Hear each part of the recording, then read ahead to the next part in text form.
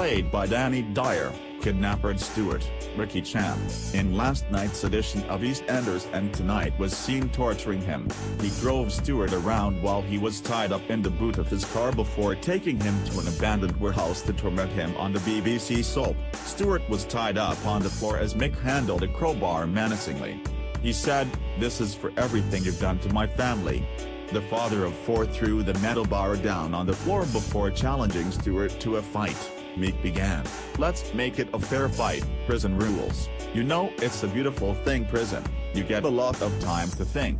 I've had a lot of time to plan where I'm going to put that filthy carcass of yours." Stuart stood up as Mick had cut the tie, keeping his hands together, but he assured his old friend he didn't want to fight.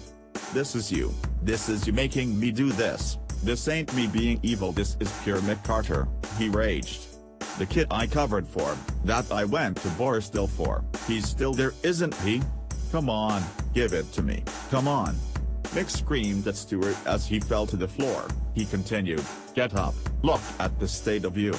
Mick continued to taunt Stuart by suggesting he would be getting intimate with his daughter Zara, Faye Davany, if he did. Clearly as retaliation for Stuart growing closer to Linda, the landlord had his hand wrapped around Stuart's throat. I'm sorry. I never touched her. Ask Linda. Let me go," Stuart pleaded. "No," Mick replied defiantly. Mick was later seen back in the warehouse with the seemingly lifeless Stuart. Mick then walked away from the location alone, hinting that Stuart had met a horrible end.